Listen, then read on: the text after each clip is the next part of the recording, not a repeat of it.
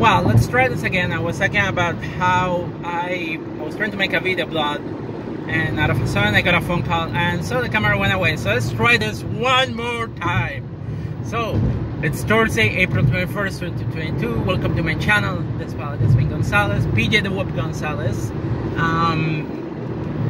First of all, Saturday, April 23rd, at the Fitness Mill in Utica, New York Championship Wrestling presents Downtown Beatdown. I'll be there in the Battle Royale with Manny Moore.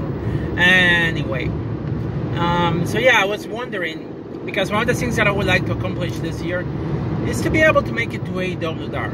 I think I have the skills to be in AEW Dark, to make my opponent look good.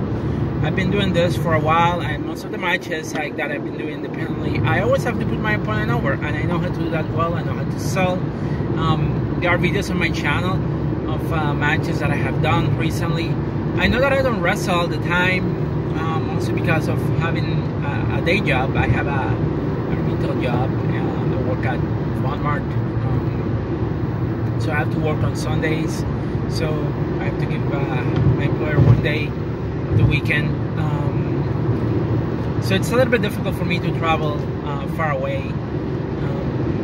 If I could have a different line of work, that would be great, and I'm trying to do that. But for now, that's what I have.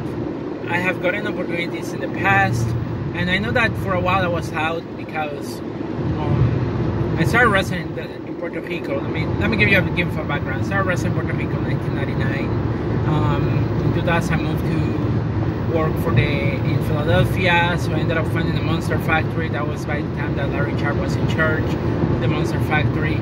I got to train there for a while until 2000. Part of 2000, I started in March 2001, and I ended up staying there until like December 2001 before I had to return back to Puerto Rico. I don't consider myself a graduate of the Monster Factory, but I did learn a lot in terms of ring psychology and also chain wrestling, which I love chain wrestling, and ended up learning more on chain wrestling, and it's something that I love using when I wrestle. And then I moved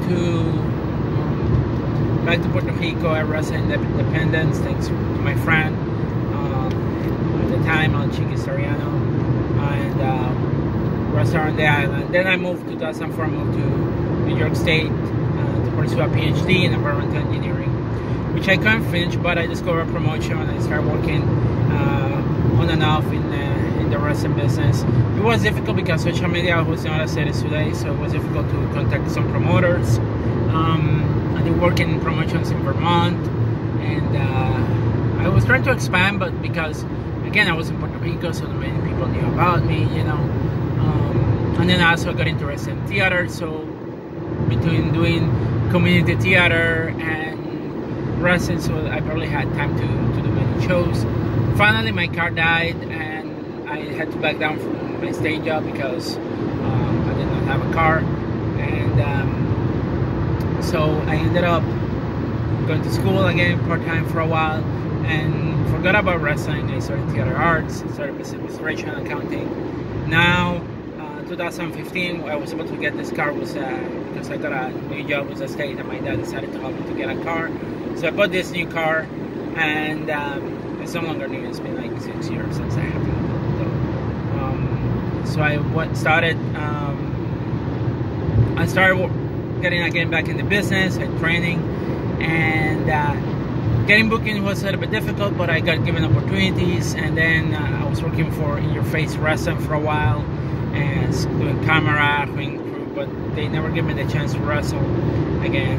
It wasn't until I started training with Kevin Landry in 2017 that I began getting more bookings. Dynasty Wrestling allowed me to wrestle.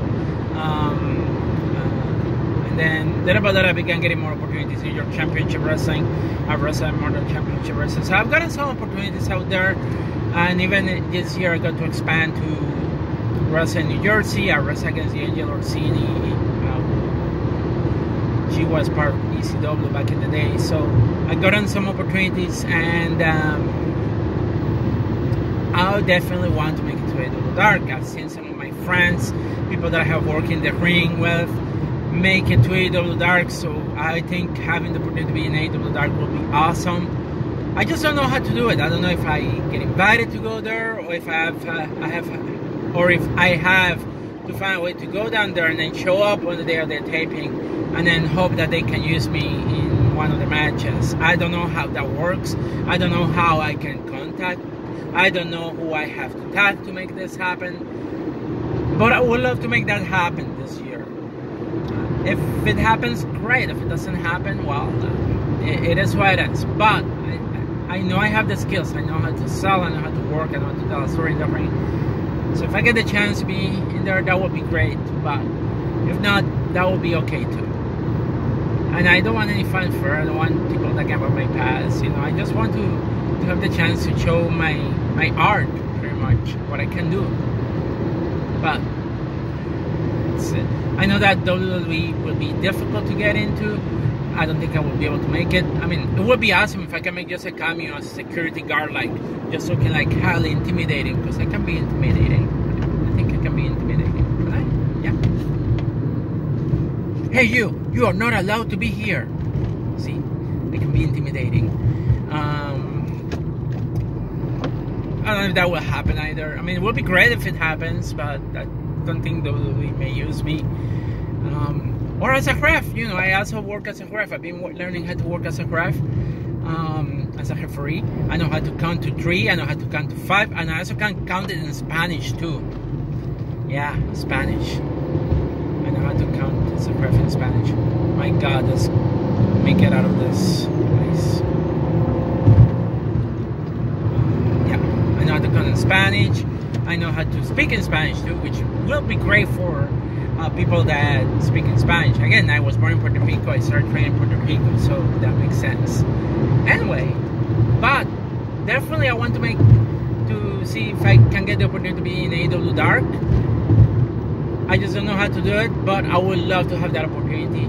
And that would be probably one of the things that I will do before I decide to hang on my boot, because yes, I'm getting older, and as you get older,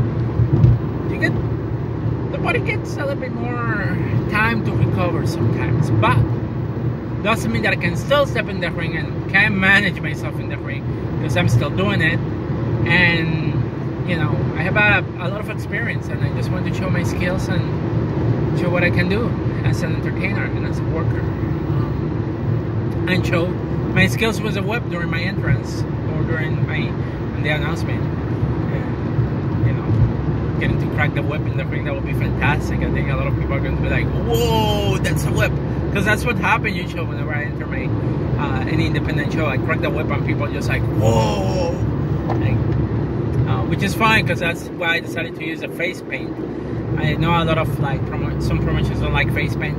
The face paint came because people started cheering for me when they hear the whip, and I'm like, no, you were supposed to be booing me because I'm going to be the heel, the villain, you know, and they're just cheering me when they hear the crack of the whip. So I decided to do the face paint so I don't look very pretty, you know, even though I think my face paint looks fabulous when I do my face paint. But yeah, anyway, that's all I got. I mean, like I said, I would love to make it to AEW Dark at some point this year, or maybe next year, so I don't know. But I really have no idea how to make it happen. So if there's anybody in there that can provide some feedback, that would be great. If I get the chance to be in AEW Dark. Anyway, that's all I got for now. Peace out, everybody. Stay safe and have an awesome day. Bye.